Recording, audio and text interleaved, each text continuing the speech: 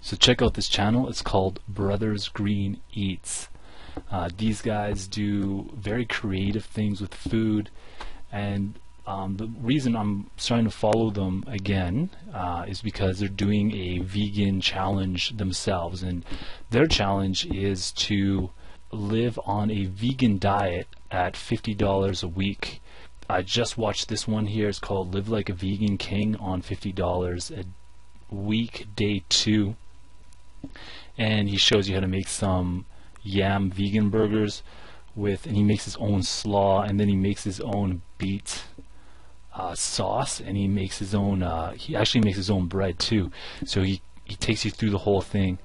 The whole video is about 15 minutes long, but this guy's worth it. And I really enjoy watching them because they put things together in a creative way. They're not sticking to a recipe. They know how food works. They know like how savory, how sweet, how bland, and how spices work, and they work with that. And so I appreciate that they have this. What I learned from them is to figure out how one food and taste affects another, and then put them together to make something really good. This is the channel to watch for that. And they're doing a vegan challenge, which is awesome because I want to learn how to make more of that. So they're only on day 2 right now. I looked at their videos here, and it looks like, yeah, they're taking their time.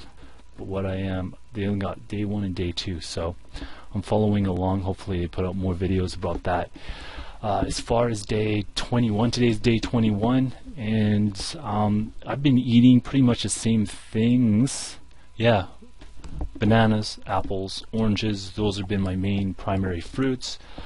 In the morning, I generally been defaulting to 2 toasts with peanut butter and banana, and then I eat that, and then I go right into workout, and then right after workout I have a shower, and then I eat again, and I have porridge with blueberries and almond milk, and that's been kind of my staple lately. However, today I think I'm going to change it up, because today, after I ate the peanut butter with toast, I felt a little sluggish through my workout, and I think maybe, just maybe, it might have been too much peanut butter on the toast. I don't know. So I'm thinking, let's try something different. Maybe have a banana without the peanut butter, a toast with jam, or something like that. Just no fat in the morning, and see how I progress through my workout. So I'll try that for a while, and then after the workout, I'll have the porridge again. Yeah, I'm thinking maybe I'm eating too much peanut butter. I've been going through peanut butter quite fast because I'm having it every morning, and then I'll have it for a snack sometimes too. And then oh yeah, also I've been going through this, slowly going through this. I shouldn't say slowly, it's been about 4 days, and this thing's almost empty. This Oreos, and Oreos has palm oil in it and vegetable oil. It may have canola, I don't know. It says vegetable oil, modified palm oil, so that's why it tastes good. Is because it's basically half oil and half sugars. So it says here 5 grams of fat and 9 grams of sugar per 2 cookies. So yeah, I'll have these like after a meal. Like I'll have a good meal, and then I'll have like 2 cookies or 4 cookies or sometimes 6 cookies. Yeah, so it can be deadly, and once that, there's like 3 left. Once it's gone, I'm not going to buy it for a while, because it's a lot of refined sugar and fat. Yeah, I'm trying to stay healthy and be a little bit more mentally clear. So the constipation that I had yesterday has cleared up today, and why is that? I don't know.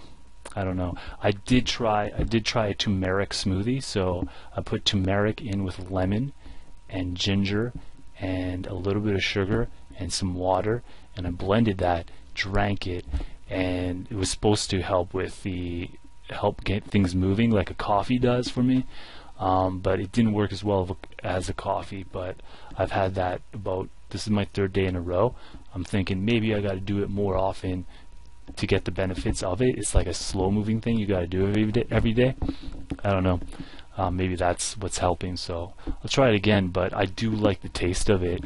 It's like a Jamaican ginger beer because you put a little bit of cayenne pepper in it to give it that spice. So ginger with turmeric.